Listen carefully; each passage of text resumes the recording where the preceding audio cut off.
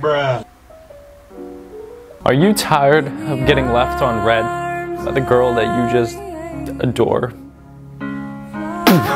Guys, that was totally a joke. Please don't leave. I promise I have some good information for you. So today, guys, we're gonna be talking about the 5 reasons you may be getting left on red if you are sending these types of messages. If you're new to this channel, my name is Brandon Balfour, and this is a men's wellness channel where we talk about fitness, we talk about fashion, we talk about lifestyle. So if any of those sounds interesting, please consider hitting that subscribe button and join our wonderful family that we have here, guys. And without further ado, let's get right onto this video. Number 1 is you are texting her way more often than she is texting you. Texting her more often than she's texting you is going to scream desperate, and you do not want to seem desperate because that comes off as being needy, and neediness is super unattractive, guys. So instead, give her a little bit of room. Kick it down a notch. This shouldn't be a one-sided thing. This should be something where you guys meet halfway. So if you feel that you are the one who's initiating the conversation every time, you know, just stop for a little bit. See if she will initiate the conversation, because guys, if she can't do that over text, she's not going to do that in real life, guys. So make sure that you are not texting her more than she is texting you. Your replies lead to a dead end. When you reply with a yeah, sure, maybe,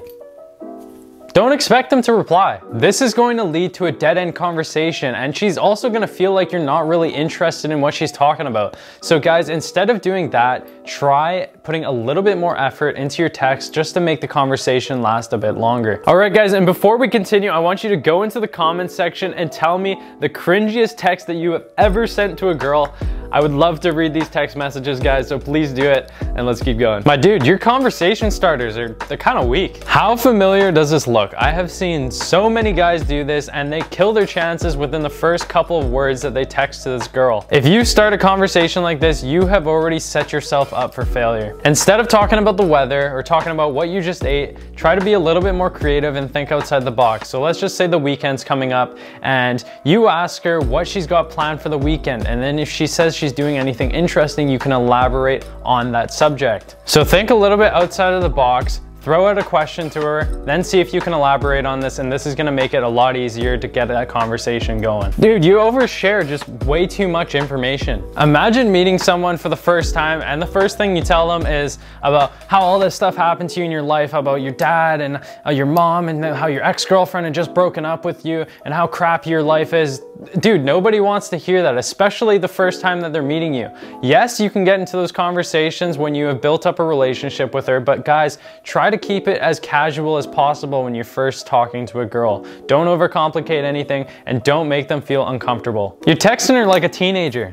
Get your grammar right, bruh. Stop changing words that are already short, like great, laughing out loud, what you doing, JK. Guys, just spell out what you mean to say.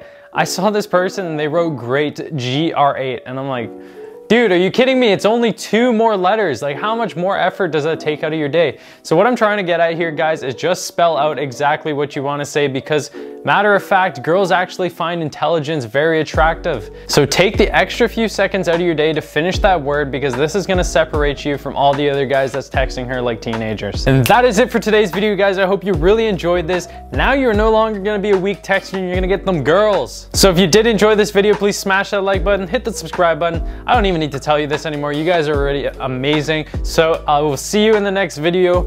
Peace out, guys.